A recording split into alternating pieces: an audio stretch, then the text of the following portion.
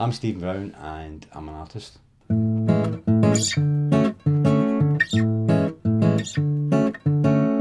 I started painting, it really came from when I had a heart attack in 2010. Quite a bad heart attack, quite a big one. Knocked me off my feet for 3 months. I was then a restaurant manager and I just couldn't sit still. So my wife Caroline one day just came in with a canvas, cheap as chips, some paints, some brushes, and I thought, yeah, I'll go with that.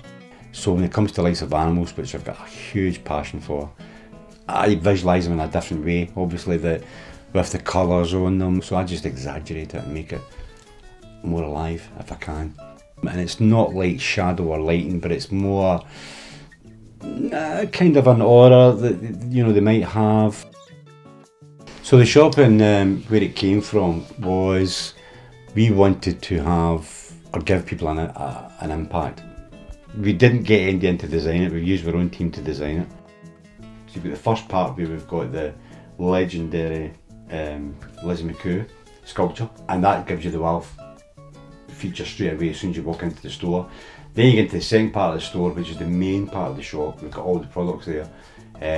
You see the water features, you see the colours against the white, and folk get that wow factor again. So the tree we have towards the back of the shop, it's a sculpture that came from an Aberdonian blacksmith.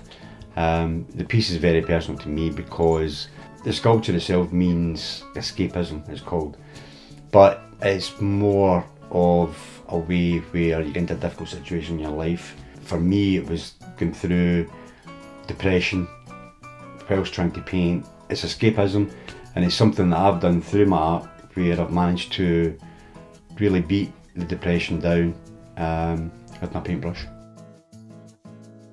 Most rewarding about painting for me is when I get emails from customers and followers on Facebook.